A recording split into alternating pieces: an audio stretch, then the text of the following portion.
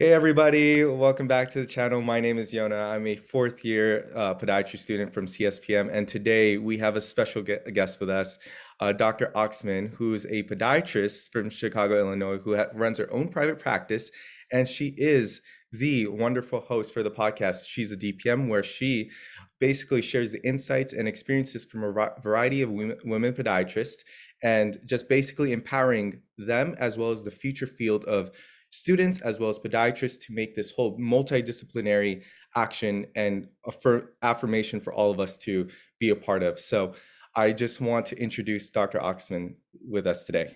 Well, thank you, Yona, for that wonderful introduction. I'm so happy to be a part of this today, and thank you so much for having me. No, thank you. And we do really appreciate your time because I know you're a very busy person and you're, again, running your own private practice. So this is going to be helpful for a lot of students as well as other doctors or future residents who are going to go in private practice one day or just want to learn more about the field. So I'm glad you are joining us today. Well, great. I'm happy to help any way I can. And I mean that. So yeah, I'm excited.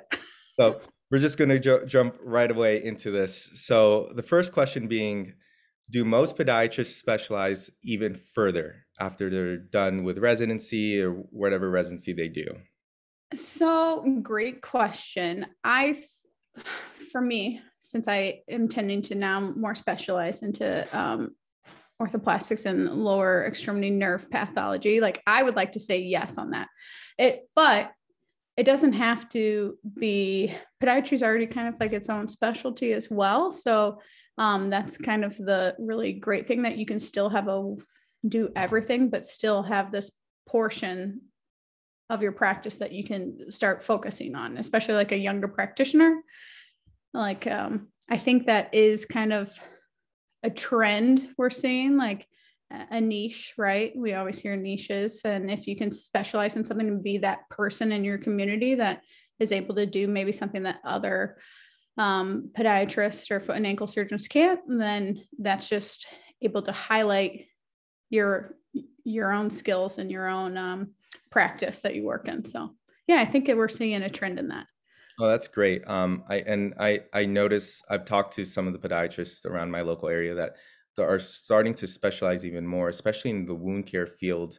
That's a big hot topic that's a whole nother discussion in itself. But yeah, that's one of those things that a lot of people like to get into. And sports medicine nowadays with the sports teams and now traveling with different sports teams, that a lot of people don't know that, there are podiatrists who do specialize in that aspect of the field. That's really cool.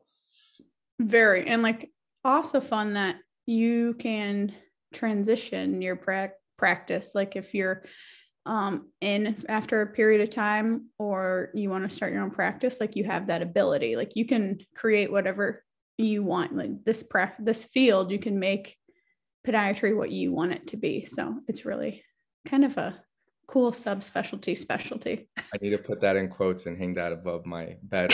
You can make it whatever you want it to be. Exactly. Yeah. Okay, so moving on to the second question. Did you find yourself wanting to specialize or try to remain well-rounded? I guess I semi-answered a little bit, but I'll dive a little more into it. That I did my residency out in Washington at the Franciscan Foot and Ankle Institute. My residency director was Dr. Hutchinson for a couple years, and transitioned to Dr. Clifford.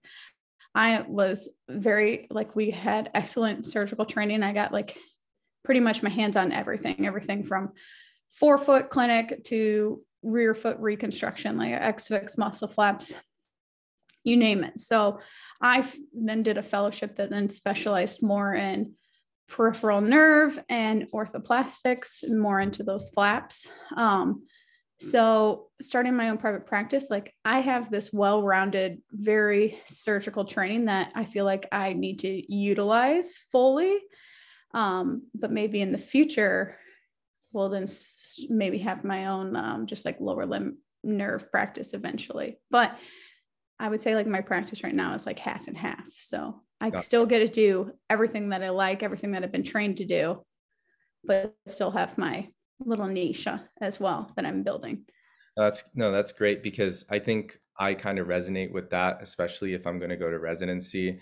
And by the way, your residency program is top of the line. I've only heard great things about it from all my classmates who exited at your program. But yeah, I think a part of me is I still want to keep that well-roundedness, hopefully, when I get out of it, because this is 3 years of your life, and you want to make sure that you maintain those 3 years of experience that you gain, and maybe on the side start to gain that little niche like you were describing to sort of further maybe some of your passion further down that route. So I think what you said is great, and I think a lot of people can understand what your perspective is, and that's definitely something I want to do in the future. Yeah. And I also like to think when we were doing this to help patients, right? And everything goes back to the patient that guess what? Like I would love to have almost like fully surgical practice. I'm going to not lie. Like I still have my general podiatry patients as well. So like there's times where I'm trimming a callus and guess what? They're just as happy as the person that I can do like a nerve procedure on and help them with pain. So I try to keep that in check in my mind too, and like my ego that I'm here to serve, right? So use everything that you were taught in the beginning, and then eventually, like you can focus on what you want to. And I just want to add one more thing. I don't mind actually debriding a callus or trimming nails once in a while, because it helps break that endless cycle of standing in the OR doing surgery all day. And as a student, I sometimes felt like, okay, maybe I don't want to do surgery today. Maybe I just want to do clinic and see some patients and talk to them and have that personal interaction. I think that kind of makes podiatry really interesting in itself, because you have this multi-dimensional aspect of it that makes it great in the OR as well as the clinic life. And you combine those and you have this perfect little ball of sunshine that you can just do whatever you want with. Yeah, I really couldn't say that any better. And I agree 100%. Like that's one of the main reasons I went into podiatry, that I like to know my patients. I want to have that relationship, but I also want to be able to help them conservatively or with surgical intervention. So yeah, you said it. I'm glad. Okay, so third question. What are some of the most common subspecialties that podiatrists may have? Well, I would say off the top of my head, like dermatology. So like if you're really interested in dermatopathology, you can solely focus on that. Sports medicine, we mentioned wound care, like limb salvage, which there's a wider range of what that could mean. Limb deformity correction, pediatrics, orthoplastics is a hot term these days in my world. Peripheral nerve, reconstruction trauma. Honestly, if there's something that there's also like diagnostic imaging. Like I have podiatrists that read MRIs, X-rays, to do ultrasounds just solely. That's like what their practice is. I know there's podiatrists that have a vein center as well. So like if you have a passion or like something that really, like for me, it was nerves. Like I'm very interested in that. That's what I love. Like you can make your practice, your career out of your passion. So. And I love that. Something funny that me and Diksha kind of stumbled on, it was another specialty called forensics podiatry, which Yeah. I was like, really? Like, do you have something to say about that as well? No, like one of my guests on the podcast, she Dr. Ansert, Elizabeth Ansert, not sure if you're familiar with her, but she was a police in the police force before, and she actually is part of, I think, the forensic podiatry. So it's like just showing you like how niche and like specific you can get in this field. It truly is whatever you want to make it. No, it's true. And I think it's sort of just I want students to feel encouraged about this, especially pre-medical students who don't feel like podiatry leads anywhere besides just the foot and ankle. Sure, we specialize in that, but there's so many subspecialties within our specialty that makes it so fun and so interesting. Like you said, if you have a passion about nerves, you can go into that. You can do research into that. You can do some fellowship that can be related to that. It's amazing how much opportunity there is to expand your horizon even after residency, because that's not where it ends. It's just like the beginning where you can start to specialize in little things here and there, which is really cool. Yeah, absolutely. And I know people who have been out 15 years that are still learning and like transitioning their practice and like finding something that they're passionate about and like making that transition to a more specific subspecialty. So there's always time if you're willing to put in that effort and work. So Yeah, yeah, exactly. So fourth question here. Out of the main ones that we just talked about, subspecialties, which one is the most profitable in your opinion? Because we get this question a lot, and I always say wound care because that's what, as students, especially at CSPM, that's what we're exposed to the most.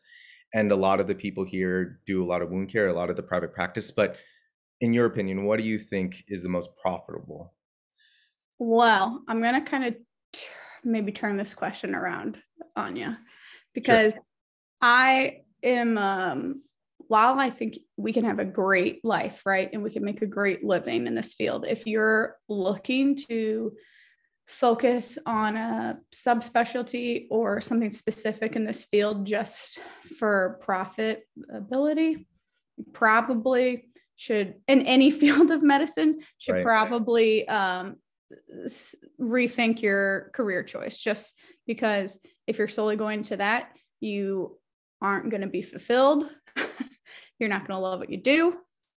Yeah. So for people that are asking that question, like, yeah, of course I want to make a great living. And I know I will because I'm focusing on something that I love, that I'm passionate about, that I want to like help my patients. So there's no way with my work ethic, my knowledge, my skills that I won't succeed and have a good life and lifestyle. So, but I guess if I had to answer your question, probably wound care.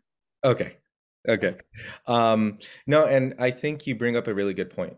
I want to add on that. Sure. Wound care now, insurances change everything. So that's another thing. Right. Just because now MRIs used to pay really well. Being part of a surgery center was like a big thing. Like things change. So that's why don't go into something just because you think that's where the money is. Go into it because that's where your passion lies. Right. And I think flipping the whole question on its head like that is a very, very valid point, because I know for one thing, a lot of people, like, if you, again, like you said, if you're into this field for the profits, that's the whole wrong reason, especially in any healthcare profession. You shouldn't be doing that regardless. But I also like to just mention to people that you could just move different states with a more affordable living. I think a lot of people want to live sort of that glamorous lifestyle. Sometimes, like California is a big hot topic, and I'm from California, and I love California. Don't get me wrong, but realistically, if you have a family and you are trying to open up a practice and you're looking at your financial goals and your budget, it doesn't mean it's not unattainable. Untainable, it's just more so that you just have to look at where you're living at and realistically what your goals are. And California is one of the harder places to sort of develop a practice and be very profitable. It's a hit or miss, but in other states there you can be very successful as well. And I think people just need to sort of accept that idea. And it's hard to accept it, but I think it's just one of the few things that you have to think about, especially if you're thinking about profit the whole time.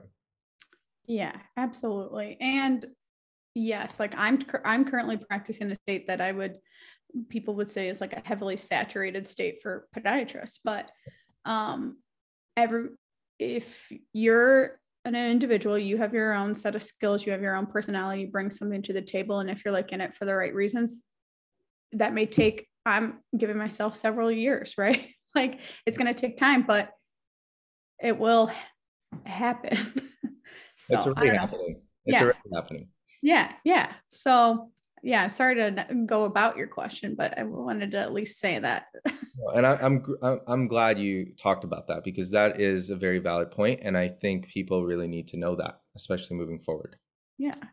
And sorry, I'm going to dive into that. Like if you like do find like a subspecialty or a certain topic that you're really interested in and like you love that and you become I don't know if expert's the right word, because you should always be like learning, but like a thought leader in that, people will, that's where you get invited to like speak, and like people want to learn from you, and there's additional opportunities in that aspect too. So like just do find something that you love about it and it'll come.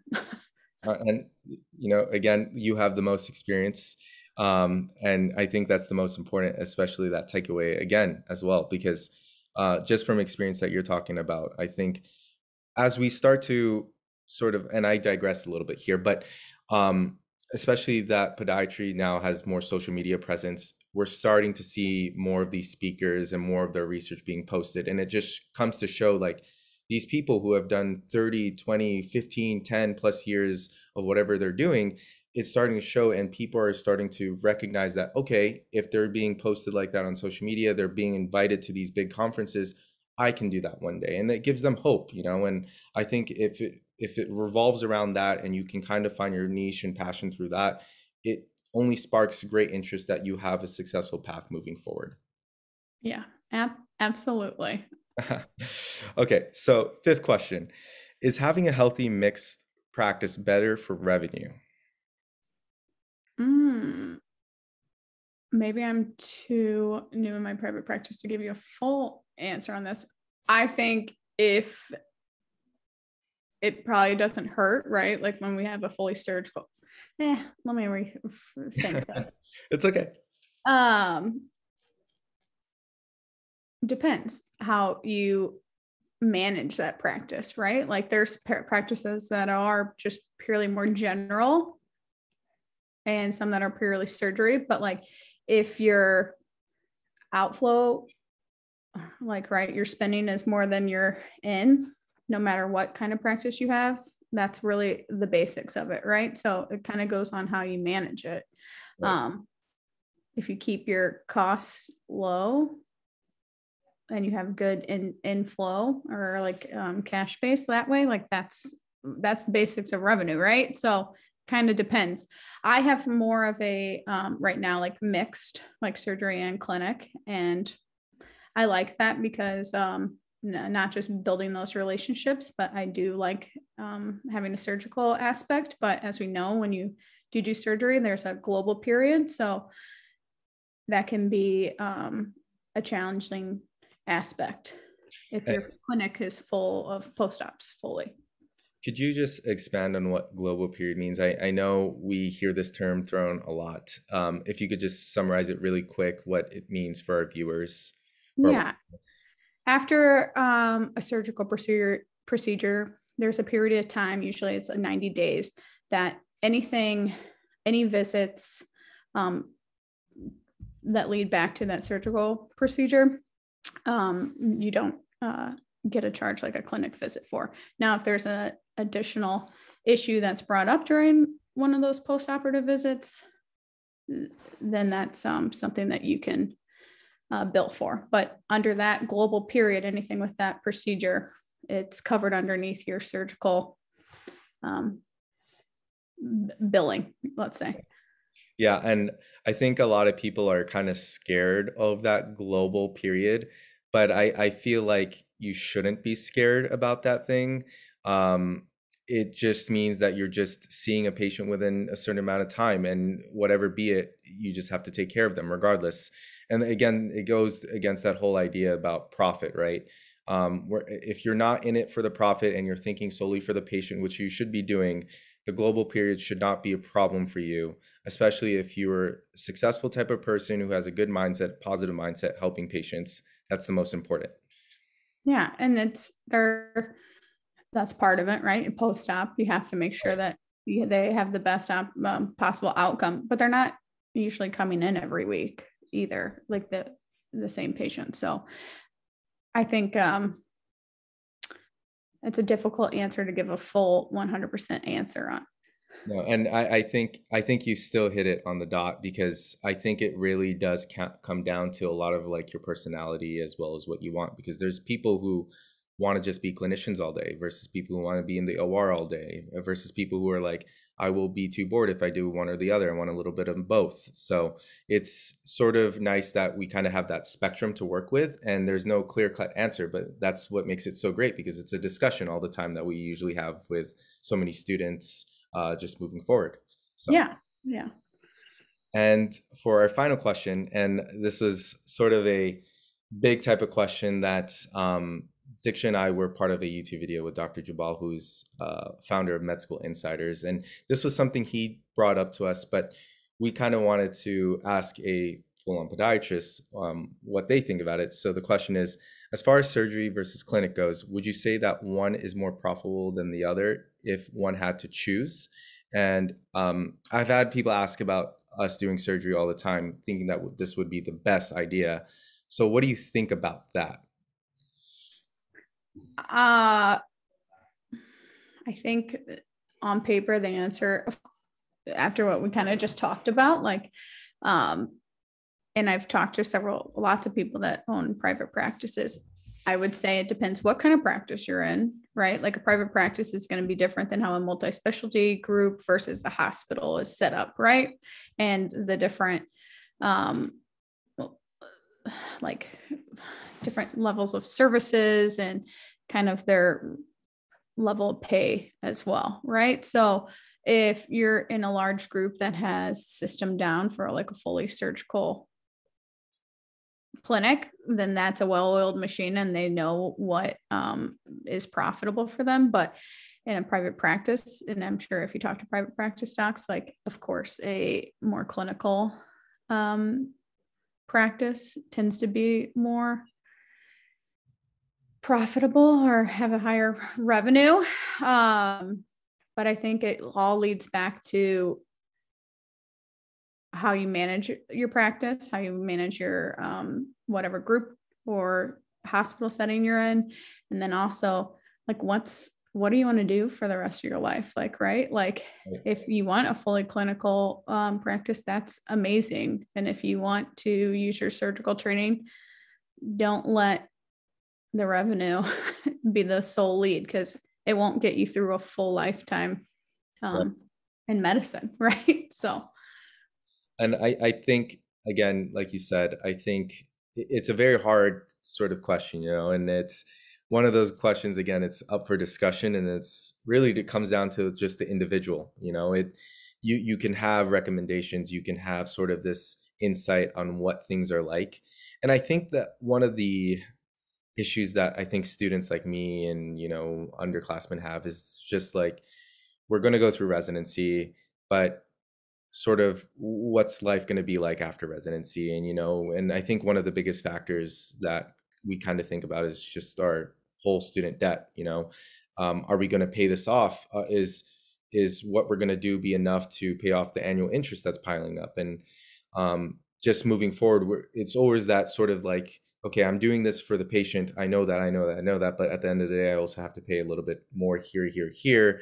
So is private practice the way to go? But then again, I have to spend 3 to 4 years trying to build my practice, trying to build a brand, versus being working in a big multi-specialty group, or working at like a Kaiser system where everything is laid out with you. It's very formal. It's a rigid structure. It has everything set out for you, and you get X amount of money, and each year you work, you get a little bit more, or however it works. But so sort of like, which route is the best route for me? And it's, again, that's an ongoing discussion, and that's an endless debate. And there's so many factors that play an extreme role in that choice. So I like Dr. Oxman said, it really just depends on what you're really looking for.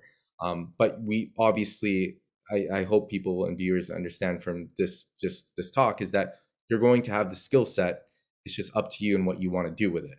Right. I think that's the most important takeaway, especially as podiatrists who are going to hopefully one day specialize even more if you want to, is sort of your rationale as you move forward. Yes. And know that just what you do right when you come out of residency, your first job, doesn't have to be your last, right? Like don't forget that. Like you can always change, you can always adapt, you can always move, you can always like go find something that brings you more joy, right? Or passion and revenue as well. Like you, for me, mine was to start my own private practice, to give myself that time to adapt, to grow, and build something that how I want to practice podiatry rather than someone telling me how to practice podiatry. But that's me. That's my personal. That's going to be different than my husband, who's a podiatrist, right? Like, so like it's to each your own, and you just have to really follow what's best for you. Yeah, and you couldn't have said it any better. I again, that's basically all the questions we have for today. Thank you, Dr. Oxman, for giving us your lovely insight on everything that there needs to know about one of these like hard questions that we always get all the time. We get a variety of these questions, so hopefully our viewers can just take away some knowledge from this interview. And I will link the podcast of She's a DPM in the description down below. So all of you better listen to it. It's really good. And there's like a recent one on externships and tips and advice on that. That's really good too. And I know if you're students, you better watch that. So keep on the lookout for her videos because she's doing a wonderful job with her podcast. She's only one of the few podiatrists who are actually doing podcasts with a variety of different podiatrists. So be on the lookout for that. Again, link in the description down below. And if you guys like this interview, like this experience, subscribe to our channel because we're going to bring more podiatrists hopefully on our channel moving forward who are answering these questions, these tough questions that you guys always have for us. So again, thank you, Dr. Oxman, for joining us tonight. Yeah, thank you for having me. This was fun, and I hope the answers were enough. So they were great. Thank you again. Thanks. Take care, everybody.